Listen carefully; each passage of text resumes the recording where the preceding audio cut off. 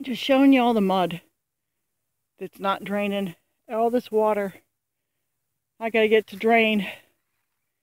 And this is gonna take some work because of all the ruts and the horse's hooves just digging in. And this is why I moved the fence from there back up to here, just by the shelter. That seems to be, at least right now, the best place until I can get that fenced up down there. Okay?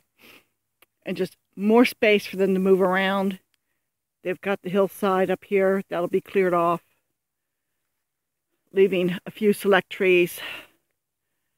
But hopefully between over here and over here and eventually on the other side of the creek, they'll have enough grazing to where I can rotate so they're not doing this kind of stuff.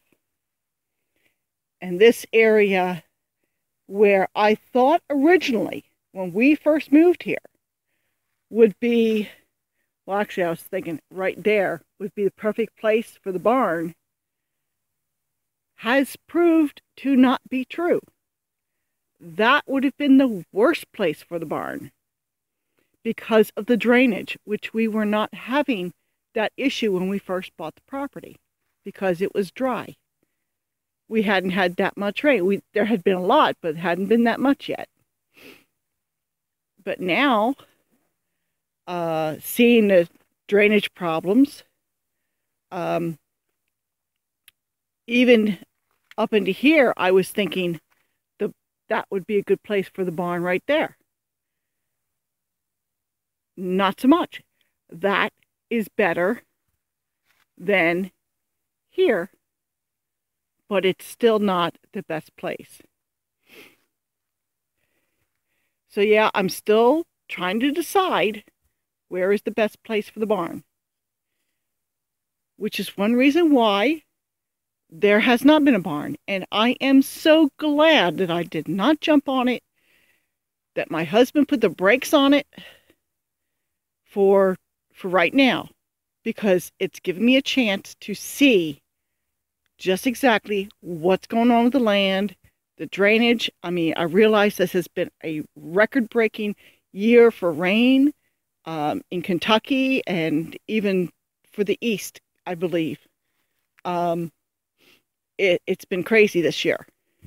But still, I mean, you've got to take these things into consideration when you're building your homestead. The land will tell you where it's best. And if you can't tell by the land, if there's some concern, honestly, getting a survey done is a good way of knowing what you've got and what needs to be done so that you do not have this kind of a problem right here. So, just putting it out there. The shelter, really, for right now, that was the best place to put it for what I had access to.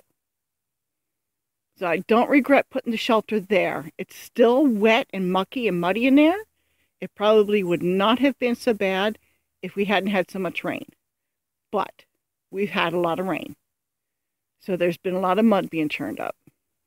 Right now the horses are having some hay over in the far pasture. Just to get them. It's still muddy over there, but it's not as muddy as it is here. So every little bit helps.